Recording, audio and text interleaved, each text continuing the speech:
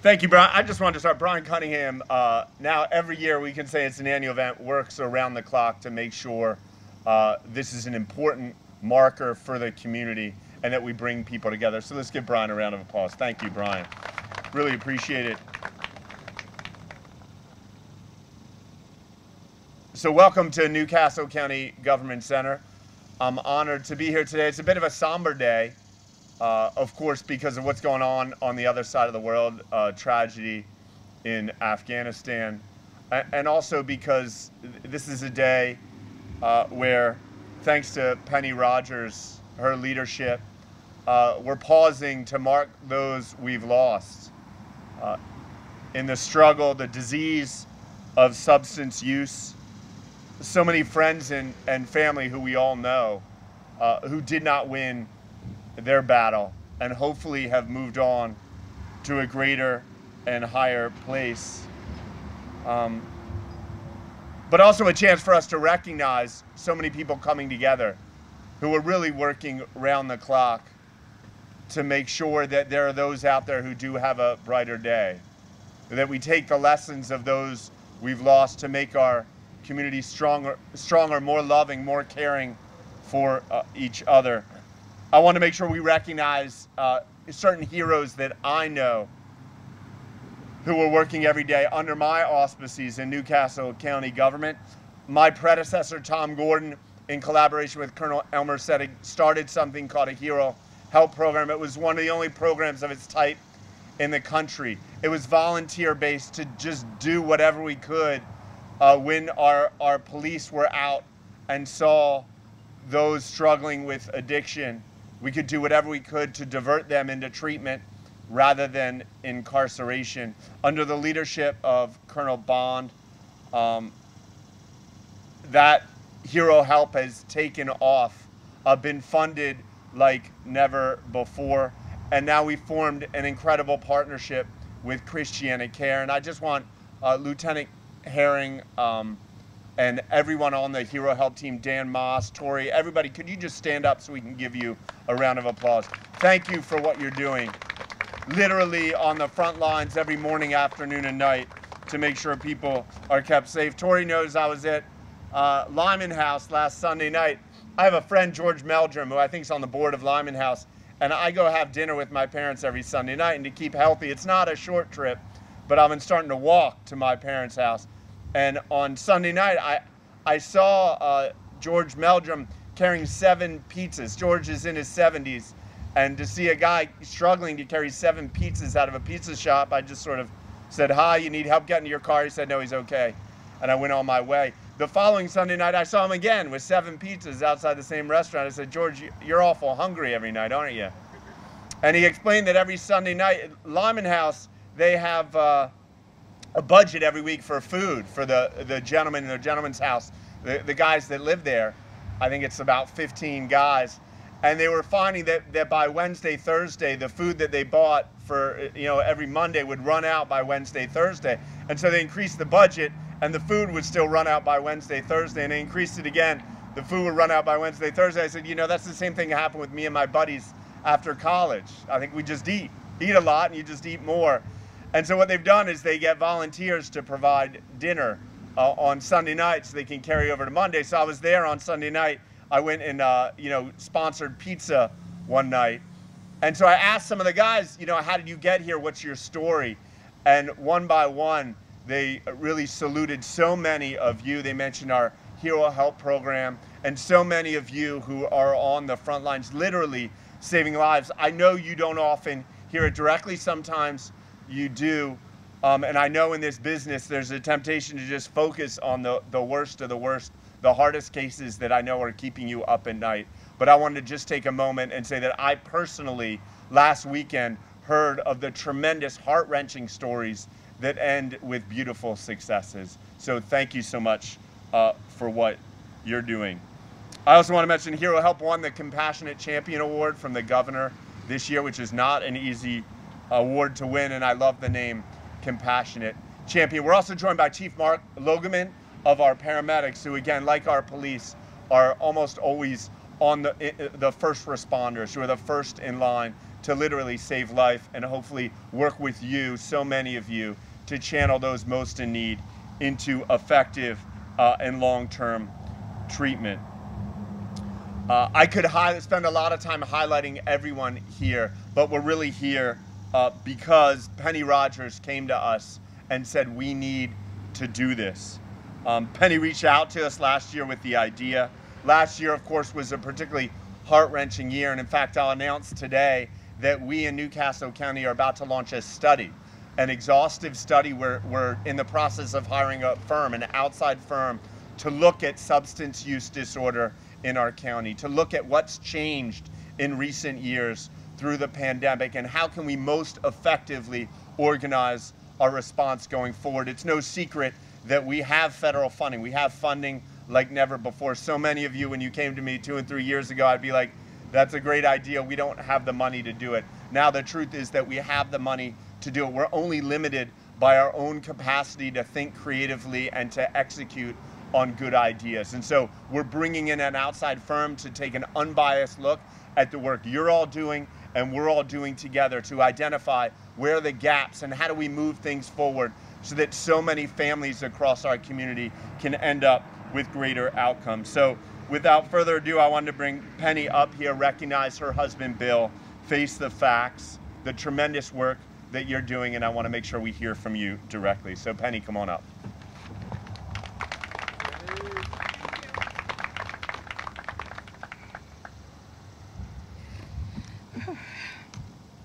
Good morning. My name is Penny Rogers. I'm the Executive Director of Face the Facts. Today, standing here is a bittersweet moment for me.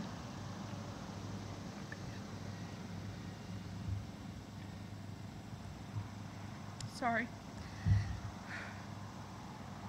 The death of my 23-year-old son, Vincent, to a heroin overdose in July of 2017 has led me on this journey.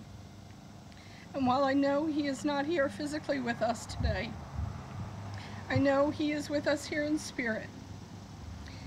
In his eulogy, one of the things I said was that his life would never be in vain.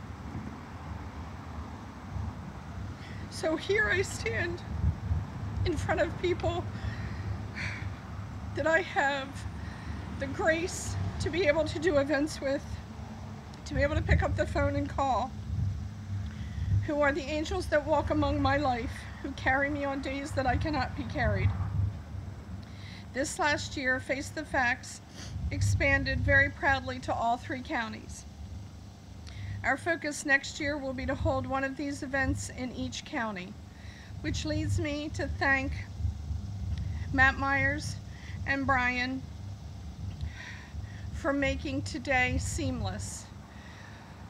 What happened was last year during quarantine, I took this on as a project. Matt responded to a Facebook message and the rest is history. It shows me Matt's commitment to moments like this. This is not going to cure the disease of addiction, but this is going to give people who don't really understand that addiction is a disease a moment to pause and, God willing, educate themselves. The lowering of the flags today is a symbol of his commitment to breaking the stigma and bringing to light a disease that is killing 2 Delawareans every single day. While we know Delaware has a tremendous amount of work to do, we must stop and celebrate moments like this. I'm beyond blessed to work in the addiction community with so many people that are here today, that I sometimes forget the stigma of addiction is alive and ugly. We sometimes are in our own cocoon and we forget that people still use the word junkie, that they still talk about Darwinism and all the other ugly things we read about on social media. Steps like today begin to chip away at those misconceptions, and they hopefully are bringing forth a moment for people that will stop and realize that behind every death is someone's son, their daughter, their mom, their dad. Next year we will be celebrating the passing of House Resolution 349 by the White House, we will see all of the flags in this nation lowered, not just the state of Delaware. I'd like to thank the leaders of the addiction community here today. Without these ladies and gentlemen in the trenches each day, I'm not sure what we would do. I'd like to go around and personally thank everyone, starting with Doug Salter, who probably was one of my earliest connections to the addiction community. Doug has done more things than I can even begin to stand here and talk about, which leads me to his son David, who started an amazing group, Community Collaboration of Delaware, that does for everyone, not just the addiction community. They're supplying things to groups that we could stand here and talk about all day. In the front row, we have Ma Van from Hope on Deck, who yesterday executed and sponsored an outreach program in my son's name. When she put it out on Facebook, a softball group came forward and made 90 sandwiches, and inside of the envelope of each sandwich was a personal note. And for anybody who's never been to Kensington, to be able to stand there, hand it out, give those people a hug, and tell them that somebody really does give a shit about them is important. Dawn does it every single day. We have a group text message that at the end of the day, some days it's 40 or 50 text messages about groups like Hero Help that need a pair of shoes or they need a winter coat. Dawn she has a shed that's probably 3 times the size of that tent.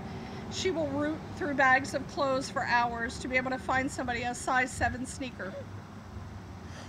Babita from Phoenix Shoes Clothing, who her organization feeds 100 homeless people 3 times a day, and that is the smallest thing her group does every single day. And Matt Anderson from Impact Life, who, if you've never heard Matt share his story, take the time and meet this young man, because he is the face of recovery. And behind him is Zach Bibb from Firm Foundation. I met Zach when he texted me 4 years ago to ask me if he could come and film me. And at that point he was a stranger. And I said, yep, come on over, come to my house. I don't know you, we'll take a video. Since that time, I have watched Firm Foundations go from Zach's thoughts to events that are one of the most attended in the state. Diana Rodriguez is the newest member of the Face the Facts team. She is the executive director of our Sussex County group. Next to her is Teresa Campbell. She's the face of a lot of things, but I'm thankful that she's the face of Sussex County. Anybody who knows me knows that I will not drive across bridges. So when Teresa said we need Face the Facts in Sussex County, I said good luck with that. And she said, no, I'm going to do it. And with that, she did. So without people like Diana and Teresa, we wouldn't be able to hold meetings in the entire state of Delaware now. Next to her is Teresa Rand, who lost her daughter Stephanie in a murder in Kensington.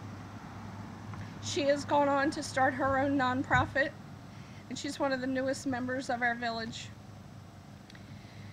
And next to her is Mary Owens from Connections. Mary is an angel. I can't say enough things about her. She's not just an employee and a house manager of Connections. She loves those men and women like they were her own children, which means that it's not just a job when you're working in the addiction field. Dan Moss, all the way in the back. I didn't know who Dan was, and I brought him up in conversation, and my daughter told me that Dan is credited with saving her life. So sometimes when you look at the statistics for Hero Help, if you're the 4% that maybe your child was saved, Hero Help is more than I could ever stand up here and talk about. And next to him is Lieutenant Herring, who, for a police officer to answer my phone at 11 o'clock at night on a Wednesday night because a mom called me and found drugs in her home and didn't know how to dispose of them. And he was not working, he offered to drive and get them. That again shows it's just not about his paycheck.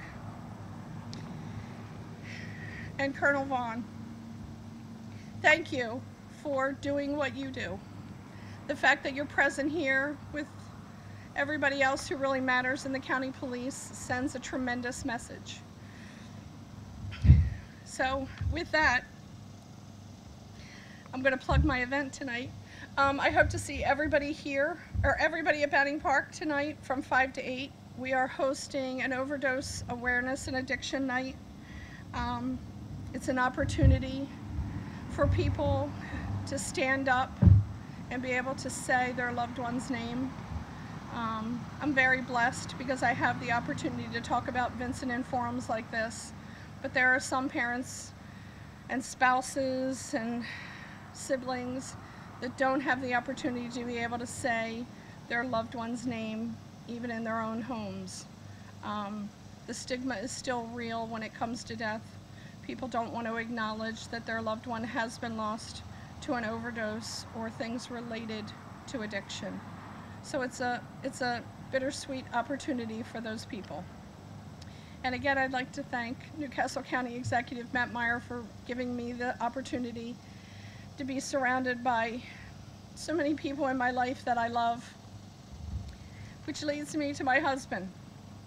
Anybody who knows me knows that this is a whole lot going on every day, a whole lot. And that guy holds my pieces together every single day of my life, which is a tremendous job.